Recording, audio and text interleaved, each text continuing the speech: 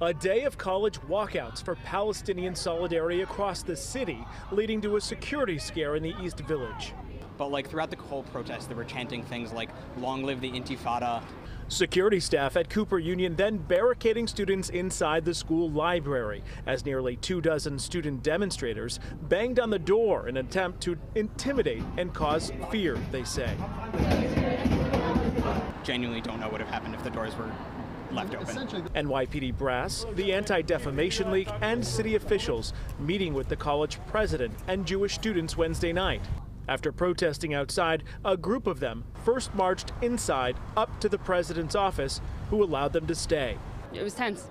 People were nervous. The school is failing to make good on their promises to students to create a safe and productive learning environment for them. The NYPD says it was on scene the entire time, and despite 911 calls from students and their parents, cops did not feel any lives were in danger. Mayor Adams tweeting, "While students have the right to protest, hate has no place here." Over the past 18 days, we have seen entire families wiped out.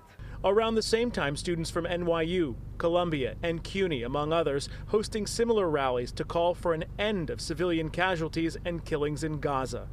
All of us understand the gravity of the situation and that we support Palestinians and their right to resist, their right to live, their claim to the land.